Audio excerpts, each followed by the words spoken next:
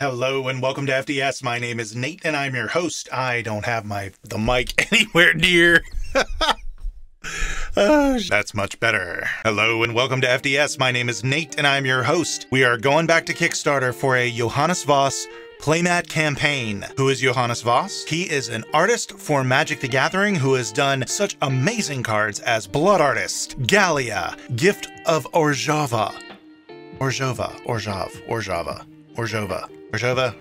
Gift of Orzhova, that plains with the awesome cute dog on it. He has done a ton of cards. He's doing a Playmat campaign, which I'm excited about. I always love these campaigns because it's an opportunity to support the artist directly, and it's also a way to get some art on a playmat that you might not otherwise get. These are exclusives where these pieces of art will only ever be on playmats printed in this campaign. After they are done, they're gone. There's going to be no more. One unfortunate thing about this campaign, which is totally not the fault of Johannes Voss or OMA Store, but it will only be a signature stamp that will be on there. It won't actually be hand signed, and that's due to issues with shipping and COVID and all of that. And I do not fault them that at all. I completely understand. But it is worth mentioning that it will not be a hand signed playmat. It will be a hand stamped playmat with his signature. It will be the standard, as small as possible, logos in the corner, and the art will be extended. This is something that Seb McKinnon did. I don't know if Seb McKinnon was the first to do this in the Playmat campaign, but I know Seb McKinnon also expanded out his artwork, so that way artwork that typically wouldn't fit on a playmat now would fit on a playmat without having to zoom in on it, which I thought was pretty amazing. And Johannes Voss will be doing that as well. And just look at his list of cards. He has a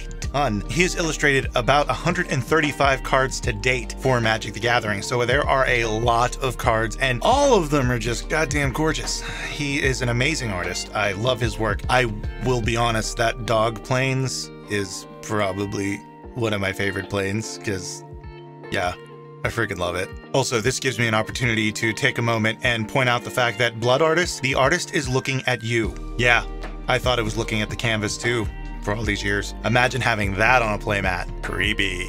He also did another land that I'm very fond of, the Elven Forest from Jumpstart, the one with all the spears. I really like that one. I think that one's fun. I'm a big fan of their style of art because it's a fantasy art that isn't too commercialized. It's able to maintain a very, forgive me for the clunkiness of this, but a painterly style. Like it still seems like a classical piece of art while also being fantastical, which I really like. He also does very well in playing in different styles. He can do a fantastic landscape, but then also do a piece with two fighting characters or with a focus on one scene. I also love their use of angles in scenes on the art. What's your favorite Johannes Voss piece? I'd be curious to know. I don't know if I could pick one. I would say probably a tie between the Dog Plains, the Elven Forest, and Blood Artist. I think Blood Artist probably takes the cake because that thing's freaking creepy.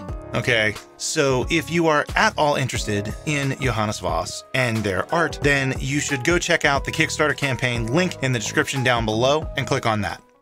This show is part of the CIP network, inspiring creativity, one episode at a time.